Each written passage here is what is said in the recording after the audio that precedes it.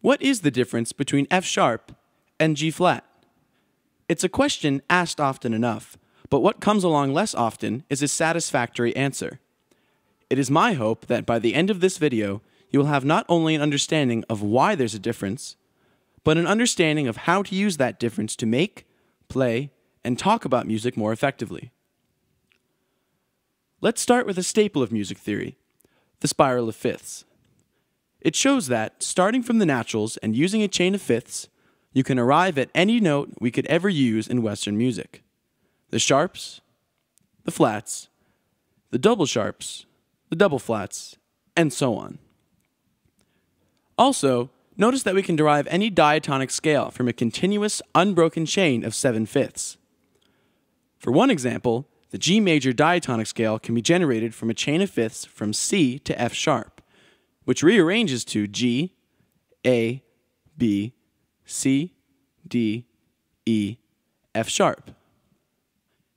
Neither of those facts is coincidence. In fact, it is by this chain of fifths that we define the notes that exist in Western music, and it is by any 7 notes connected by an unbroken chain of fifths that we define our diatonic scales.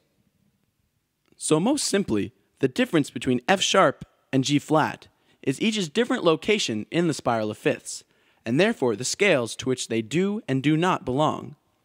If you're using the G major scale, the right note is F sharp. And if using the D flat major scale, G flat is the correct note. But let's delve a little further and ask, so what? If they're the same pitch, why define things that way? First, know that intervals are measured in a unit called cents, where there are 1200 cents in every octave, 100 cents per half step, and therefore 700 cents per fifth, at least in standard Western tuning. Let's prove that F sharp equals G flat, specifically because the fifth is 700 cents. From F sharp to G flat in fifths is F sharp, B, E, A, D, G, C, F, B flat, E flat, A flat, D flat, G flat, or 12 fifths. Starting with G flat at 0 cents and then adding 12 fifths times 700 cents per fifth gives you 8400 cents. Dropping that note into the original octave by subtracting 6 octaves, or 8400 cents minus 1200 cents per octave times 6 octaves, gives you 8400 cents minus 8400 cents, which comes out to 0 cents. Because 0 cents is a unison, F sharp is equal to G flat. The G major scale and 1-4-5-1 progression using these pitches sounds like this.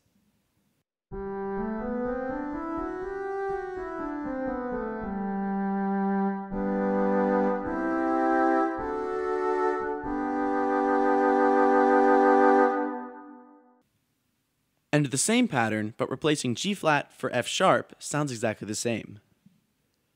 The size of the fifth can change, however, and when it is not exactly 700 cents, then F sharp and G flat actually have different pitches. Motivations for adjusting the size of the fifth in the first place include better harmonic purity, or being more in tune, and melodic clarity, with a starker contrast between major and minor. Still, the overall musical structures stay pretty much the same. If we flat the fifth a nearly imperceptible 5 cents to 695 cents, from F sharp to G flat in fifths is still 12 of these slightly flatter fifths. 12 fifths times 695 cents per fifth is 8,340 cents. Dropping that note down 6 octaves gives 8,340 cents minus 8,400 cents, which leaves us with negative 60 cents. That means that with a fifth of 695 cents, F sharp differs from G flat by 60 cents. The G major scale and 1-4-5-1 progression using these new pitches sounds like this.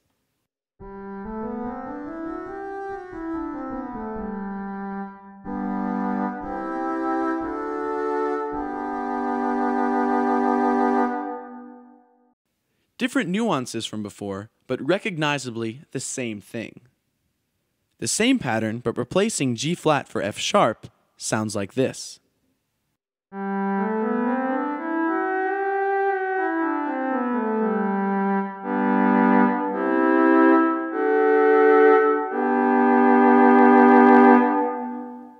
It's completely different, and quite wrong for that major scale sound we all know and love. Why would it turn out that F sharp sounds so much better in this context than G flat? Well, the decision to define our scales by unbroken chains of fifths is not arbitrary. Scales created by continuous, unbroken chains of one given interval have perceptually relevant properties in music, where interval sizes are regular, with only 2 sizes per interval class, aka major and minor, and where the different step sizes are distributed evenly throughout the scale. For example, the diatonic scale has the minor seconds as far apart as possible among the major seconds. Such scales are called moment of symmetry, or MOS scales. Replacing a note like F sharp with another note like G flat, though they may be close in pitch, disrupts this regularity and voids the definition of MOS. You imply this difference between the sharps and the flats even when using standard Western tuning with a fifth of 700 cents, where F sharp and G flat are the same pitch.